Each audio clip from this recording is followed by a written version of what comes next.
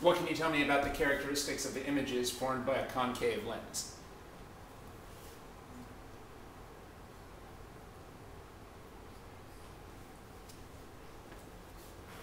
It's a virtual image. Good. Virtual, upright, and shrunk. How do you know?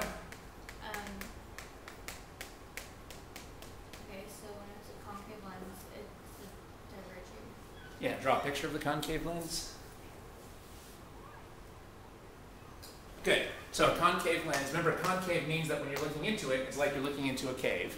And we've simply memorized that this is diverging. We just have to memorize that this is a diverging shape. Somehow it feels diverging to me, but anyway, we just have memorized that that's divergent. Okay. And then how did that help us? So since it's diverging, we can use a table. Yeah. Now, is this the only possible image, or are there other possible images too? That's it. Yeah, because for the diverging device, it doesn't matter where you put the object. It always gives you an upright, virtual, and shrunk image. If it was converging, then there would be 3 different types of images, but a diverging lens only gives us this. Okay, now I don't know if you would actually get full credit if you said the reason is because I looked at my table, so maybe we should get some other explanations here. So let's try to also prove this using ray tracing. So let's go ahead and draw a ray tracing diagram.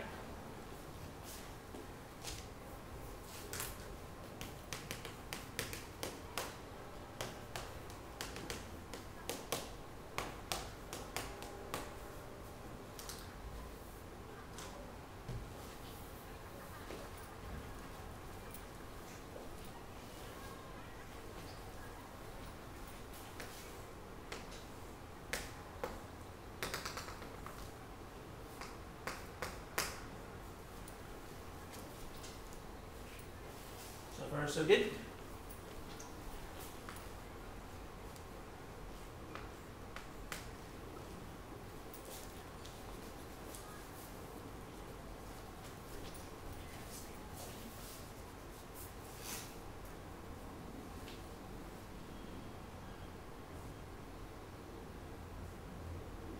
probably would have been better off with the other one.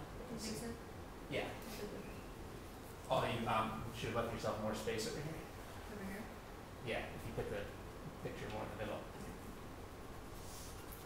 It's always good to leave yourself plenty of space on both the left and the right, because ahead of time we might not know what things are going to look like.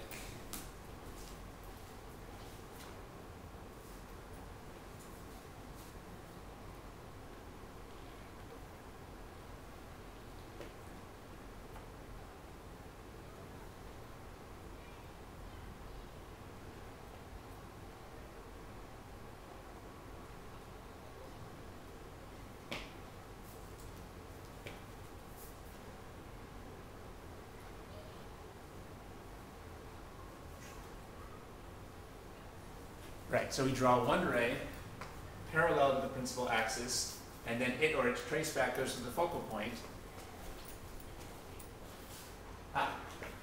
Now, what was our prediction for this image? Oh, that it was divergent. It's diverging. Real or virtual? It's virtual. Yeah, now how do we draw virtual images? For the virtual images, is the image formed by the outgoing rays or by the traceback? For virtual, the traceback. Yeah, this should forewarn us we're going to need the traceback over here. Or putting it another way, which way is this light going to bend? Is it going to bend up or down? It's going to go up. Because the whole point is that it's diverging, right? They have to be bending up, otherwise the light wouldn't really be diverging. So there's 2 ways to see, so I guess you originally drew it like this, right? And there's 2 ways to see that's wrong. First of all, that wouldn't be diverging. All right, and secondly, because of our table, we knew ahead of time that we were going to be focusing on tracebacks, not on the outgoing light rays themselves. So virtual images get formed by tracebacks. Virtual images get formed by tracebacks. So if the table already tells us that we're making a virtual image, we're forewarned that we'll need the traceback.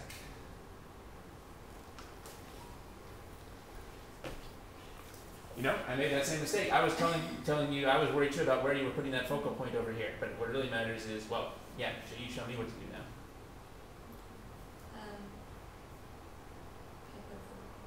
Okay, fair enough.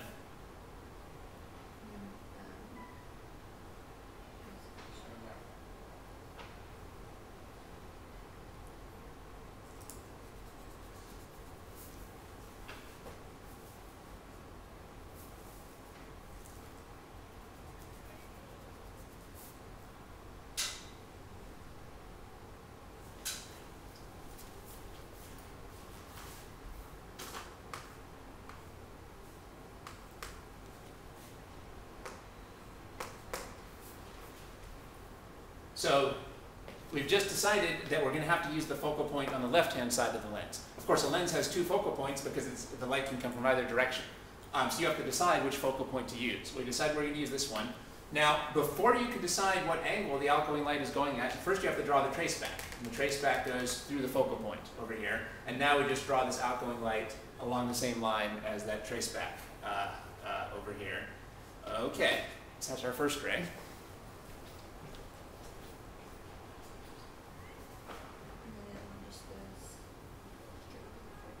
Let's try drawing that. Okay, I think you might have gotten confused a little bit about that ray. So yeah, where does that ray come into? Doesn't it just go straight to the center of the lens? Yeah, not the focal point. That actually is a mistake I've seen a bunch of other students make too. I think we talked about this a little bit before. Only one ray goes through the focal point. It's easy to get confused and think everything's going through the focal point, but actually only one ray goes through the focal point. Only the ray that comes in parallel to the axis goes through the focal point. So we should not draw the other ray through any focal points. The other ray, remember, is what we call the M ray for middle. It just goes straight through the middle of the lens. And it doesn't get bent at all. So if I was a good drawer, this would just be a straight line. That wouldn't get bent at all over here. Okay, so that's a good point to make in your notes. The only time that you put the ray through the focal point is when, if the incoming light is parallel to the axis, the outgoing light goes through the focal point. But no other outgoing light or its trace back. And no other outgoing light should go through the focal point.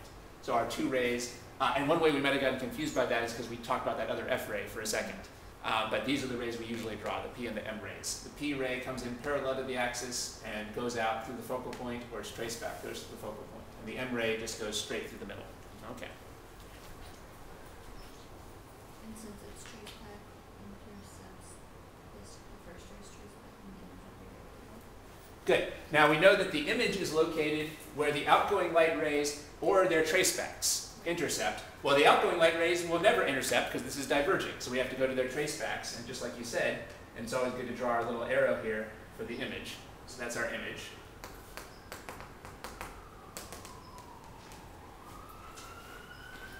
Okay. No.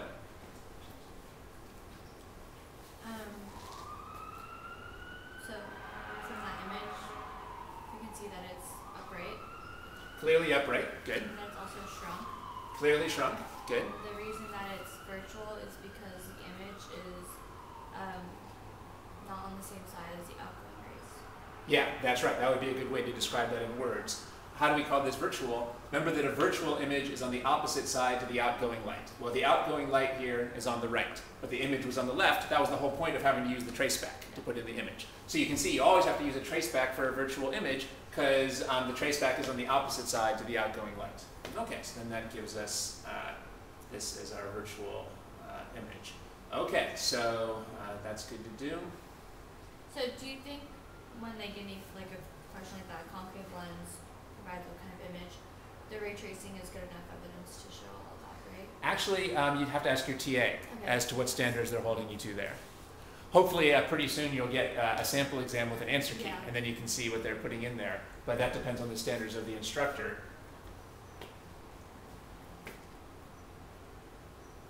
But I don't know, maybe not. Maybe we should also see how to do this by algebra. So let's go through the algebra for this. This would be good practice anyway.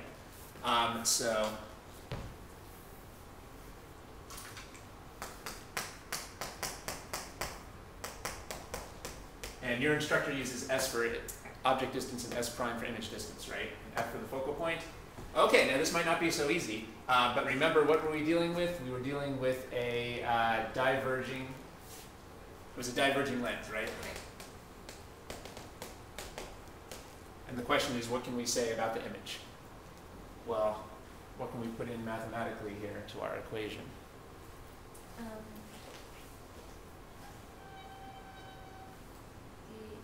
image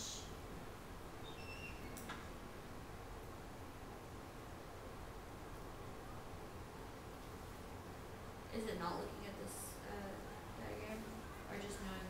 Oh yeah, we just want to, now we want to show that we're going to get something virtual, upright, and shrunk just from the algebra. So let's see here. It's a diverging lens. What does that which of the variables does that tell you about? Diverging lens will tell you about the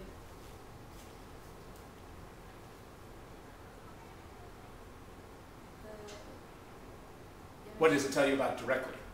What's the most direct information you get when you know that you have a diverging lens?